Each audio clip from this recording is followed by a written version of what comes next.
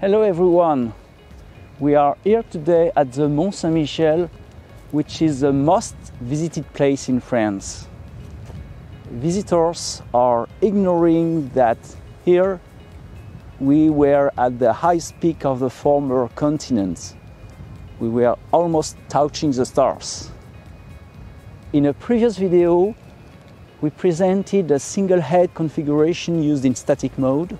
Here we have a test setup with two optical heads mounted on a two-axis rotating table. The two optical heads are separated by 30 degrees. Just need to test this configuration.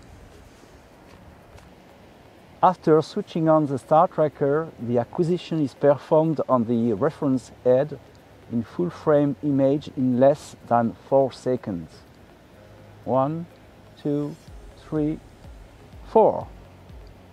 Then the star tracker switches automatically in tracking mode in sub-Windows image mode, centered on 8 stars per optical head. In this configuration, the attitude is computed at 10 Hz with a total of 16 stars, as if we had a total field of view of 60 degrees.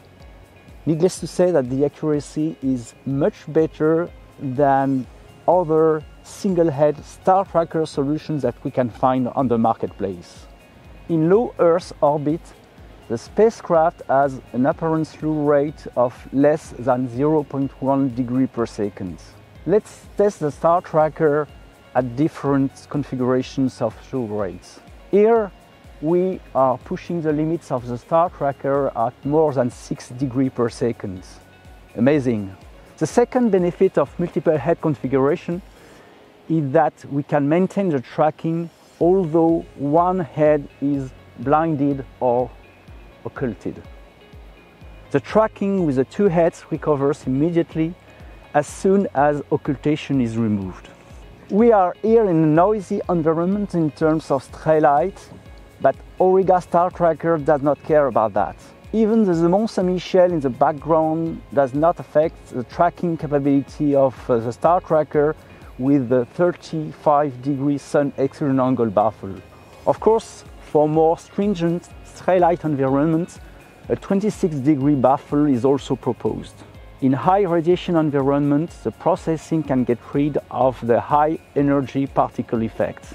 No need to come at the Mont Saint-Michel to perform the test. We are also offering ground support equipment, including a dynamic optical equipment and a built-in pattern mode that can be activated through a dedicated telecommand.